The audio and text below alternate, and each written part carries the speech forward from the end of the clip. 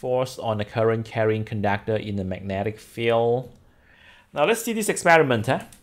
So this experiment, you can see that there is a cell, okay, batteries here, and there's a switch, and there is a resistor. Okay, this resistor is to control the current, the magnitude of the current. This is a very adjustable resistance. Okay, it's a variable resistance. Actually, it's a rheostat. Okay, it's a rheostat. So this cell, the current in the cell will flow from a positive to a negative terminal. So that is the directions of the current. So this current, it will flow down, okay, and then it will pass through this wire. And then so take note that this wire is inside a magnetic field. This is the south pole and this is the north pole of the magnetic field. So this wire, it will pass through the magnetic field and then go up and back to the cell again. So when we switch on the switch, okay, we switch on the switch and then see what happens. So the observations, when the switch is on, you turn on the switch, the wire will swing to the right.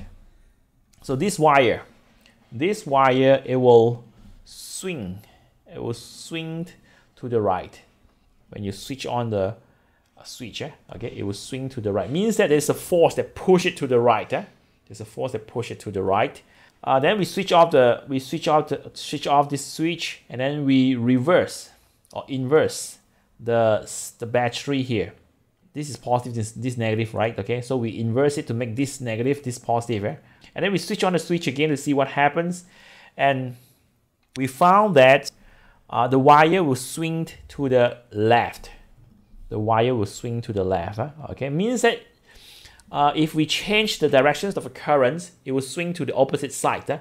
Okay, so from here we can conclude that when there is current flow in the magnetic field, a force will be produced. As long as there's a current flow in the magnetic field, a force will be produced. That is the first thing that you need to know. And second, the directions of the force produced depends on the directions of the current. If the current is inversed, then the directions of the force will also inversed. So that is what we get from this experiment. So this experiment, these are the conclusions. So when a current carrying conductor is placed in the magnetic field, the interactions between the two magnetic fields will produce a force on the conductor. Now, why they say the interactions between two magnetic fields?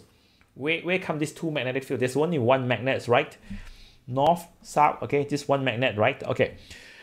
So this is a permanent magnet. It's a permanent magnet. So for this permanent magnet, it has a magnetic field. But when current flow through this wire, it will become an electromagnet.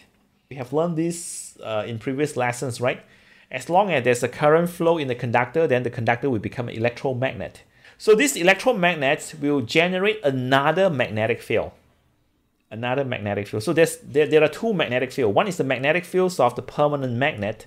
Another one is the magnetic field of this electromagnet, this wire. Okay, because current flow through this wire, it becomes electromagnet. So there are two magnetic fields. Magnetic fields of the permanent magnet and magnetic fields of this electromagnet.